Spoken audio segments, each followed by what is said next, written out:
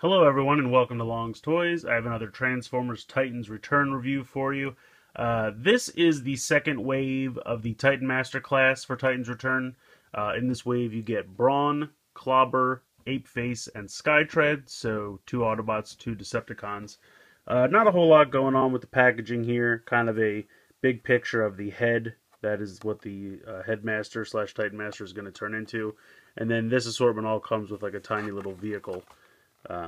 Really nothing going on in the back of the packaging here, so if you cut away this plastic part, all the cards look exactly the same. But you can see Brawn is the G1 character. Clobber, I assume, is Grimlock because the head is identical. Plus, they reuse the mold from Squeeze Play, or I forget what his actual name is, but I call him Squeeze Play, which kind of turns into a little T-Rex, so that's a little weird. And then Apeface and Skytread. These two are already repaints of the 2 out of the first wave, which is kind of weird to see because usually you don't get repaints until a little bit farther down. But these 2 are brand new, so we'll take a look at all of them, of course. But it is weird to already have half the next wave be repaints of the first wave, but at least all the heads are new. So we'll go ahead, we'll bust these guys out of the packaging, and we'll take a closer look. So we'll start off first with the 2 Autobots. Upper here we have Brawn, which I think they did a pretty nice job with the color scheme. I like the forest green and the yellow. I think it works pretty well together.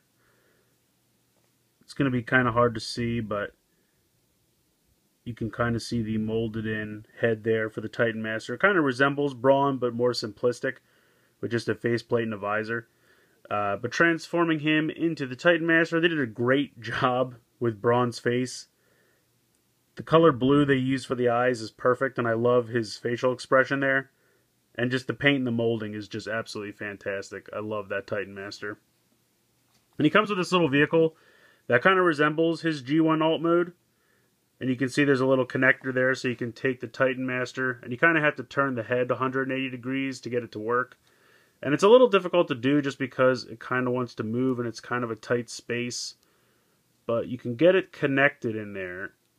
And it kind of adds a little bit of bulk to the top, which just makes it even more resemble his original G1 alt mode.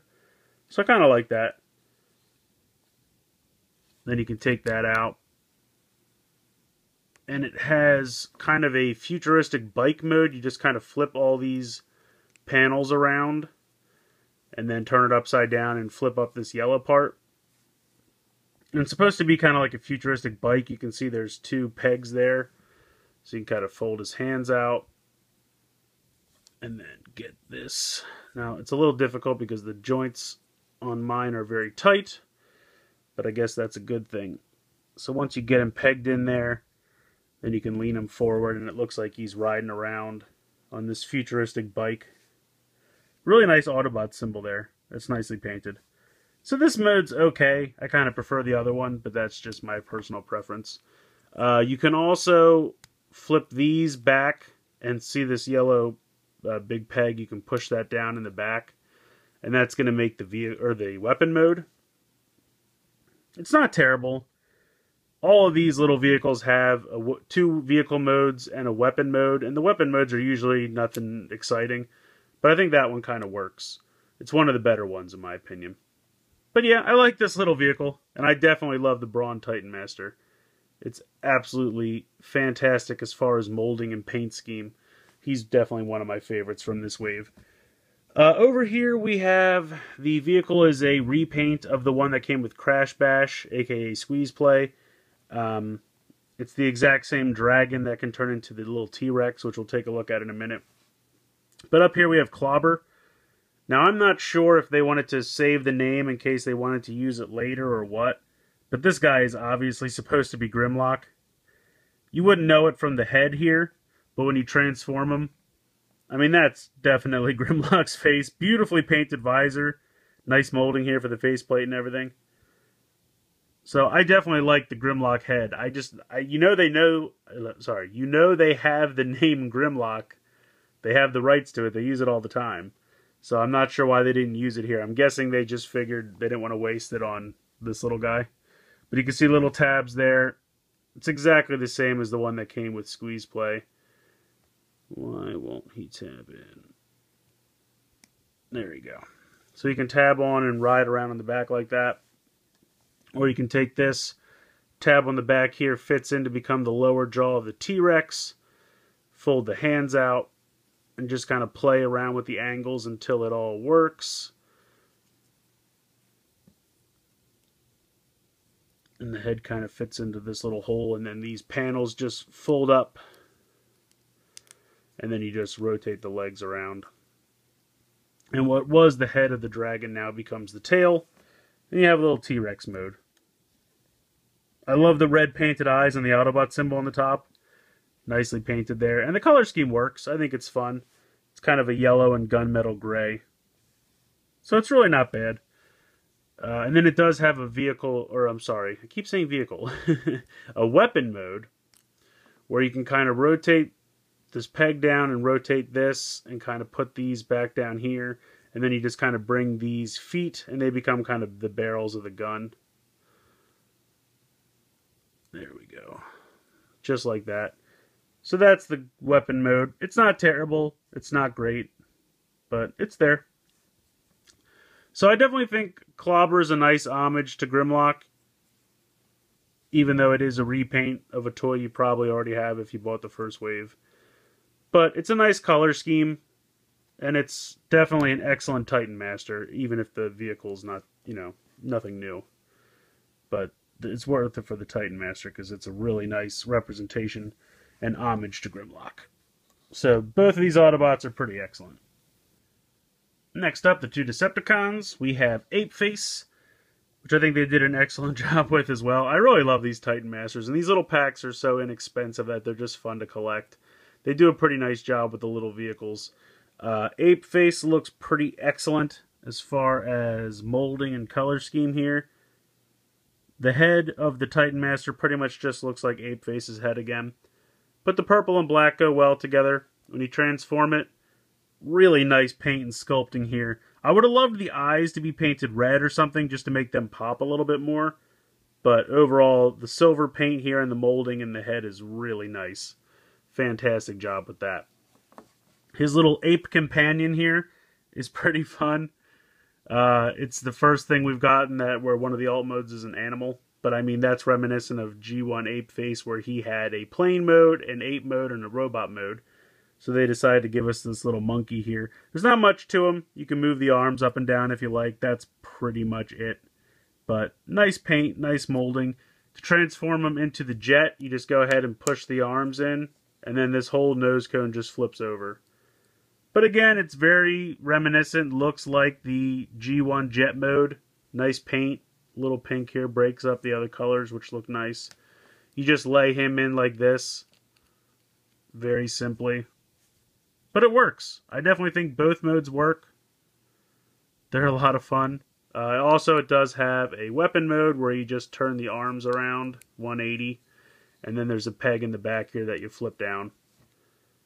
Again, not bad. It's okay for a weapon mode. To me, the weapon modes are just kind of bonus. I buy these things for the Titan Master and the, little vehicle modes are pretty neat. So putting him off to the side, we'll take a look here at Skyreach, I believe the name is. But to me, he's definitely, and I don't think there's any argument here, an homage to the original G1 Duocon of Flywheels, because it's the same color scheme. And Flywheels was a jet and a tank that merged together, and the two different vehicle modes for this is a tank and a jet, so I don't think anyone really argues the fact that this guy is supposed to be an homage to Flywheels. I mean, Skyreach is a pretty cool name, but I'm going to call him Flywheels. I love that they painted the chest and the legs, kind of breaks up the coloring, and I like the sculpt there. And then transforming him, that's just a fantastic job. They really have been knocking these face sculpts out of the park. And the paint is so nice. The red for the visor and the silver. Really, really well done. So bringing this guy back in here with his vehicle. We've seen this before. It's the exact same tank jet that came with Horrible. Nice paint there for the Decepticon symbol. There are pegs down in there so that you can go ahead and peg the feet in. Nothing wants to peg in tonight. So there you go. He can ride around firing his little tank. Then you can unpeg him from there, flip these down to form wings, and then fold this section around, and that makes his little jet. And then he really just rests on top exactly the same way that Apeface did and the same way that Horrible does. I'm pretty sure he does. There you go. I didn't have it clicked in all the way. Oh, it's being a pain.